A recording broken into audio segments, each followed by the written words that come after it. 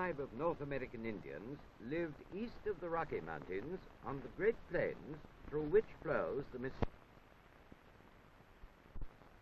On this grassy country lived great herds of bison, or buffalo, which the Sioux followed and hunted for food, shelter, and clothing.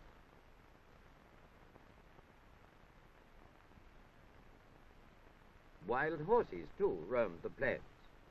Spanish explorers brought horses to America, and some escaped and multiplied. The Indians soon learnt to capture and train them, and as they followed the buffalo, they used horses to drag their possessions on a device called a travois. On their reservations today, the older folk still live as the Sioux did when the white men first came. From the skin of the buffalo, they made tent covers and clothing. After the skin had been pegged to the ground for some weeks to loosen the hair, it was turned and the hair scraped off with a tool of wood and stone. To soften it, the skin was pounded with a stone and then pulled to and fro over a length of rawhide. Buffalo skins were made into covers for tepees, as the Sioux called their tents. The cover was lashed tight and flaps set so that air would circulate through the tepee.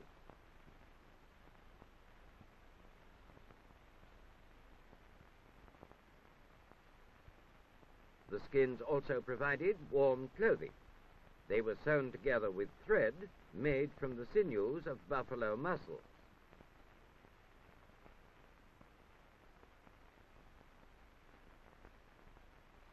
A sharp bone awl was used to pierce the skin, and often the clothing was brightly embroidered with glass beads.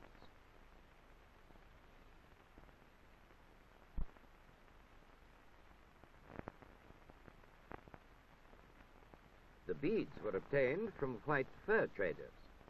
Before they came, the Sioux used the quills of the porcupine to decorate their coats.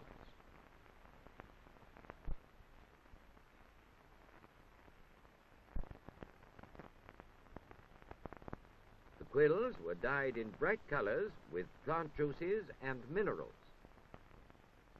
Before they could use the quills, the women had to soften and flatten them by pulling them through their teeth.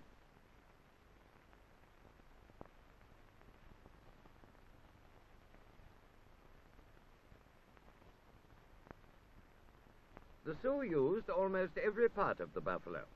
Spoons were made out of the horns, and the back of the head made an excellent bowl. After a buffalo hunt, the meat was cut apart and shared equally amongst the families. Then the women gathered fuel for a fire, and this was started by spinning wood against wood.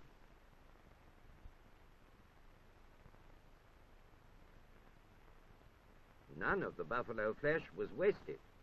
The intestines were considered a special delicacy.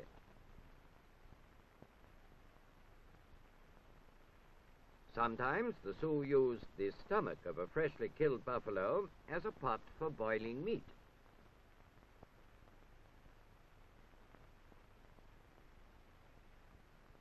Hot stones from a nearby fire were put in to make the water boil. Quickly, the meat was added with bits of wild turnip as seasoning.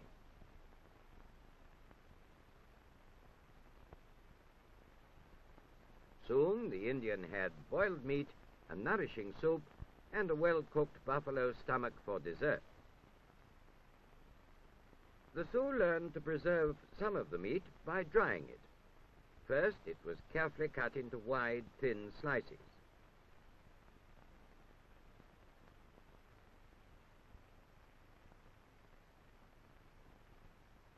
Then it was hung up in the sun to dry. This is called jerking the meat.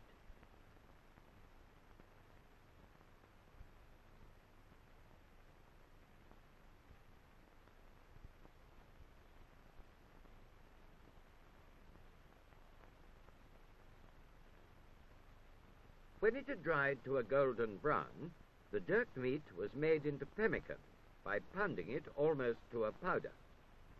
Pemmican is one of the most nourishing foods in the world, and as it keeps well and is easy to carry, the wandering Sioux preserved much of their meat in this way.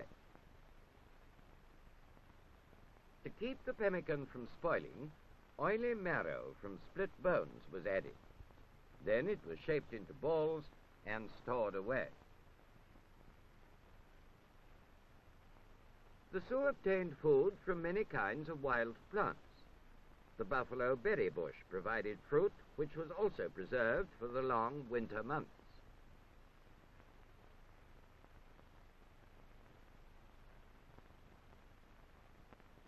The pounded berries were mixed with flour and made into patties, which were thoroughly dried.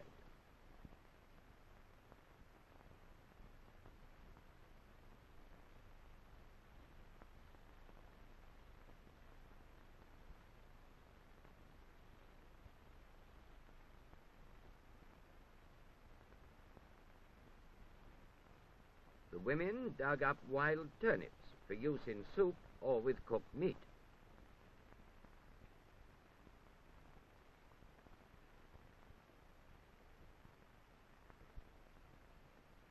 They were boiled to keep them tender and then joined together in long strips.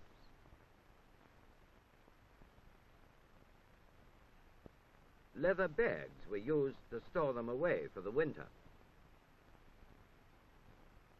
Sometimes the Sioux stayed in one place long enough to raise a crop of maize, or Indian corn.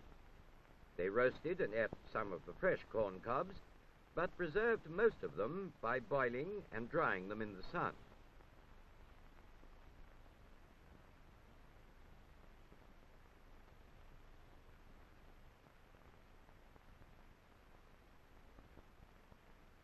Pumpkins were grown as well. The pumpkins were cut in half and the seeds scraped out.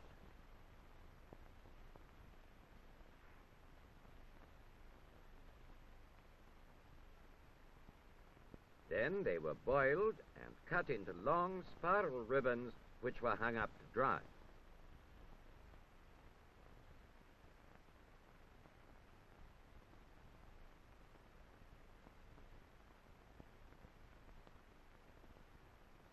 This was the life of the Sioux. They roamed the plains following herds of buffalo. The buffalo provided them with shelter and clothing and food. They learned to preserve meat and vegetables and fruit for the winter months.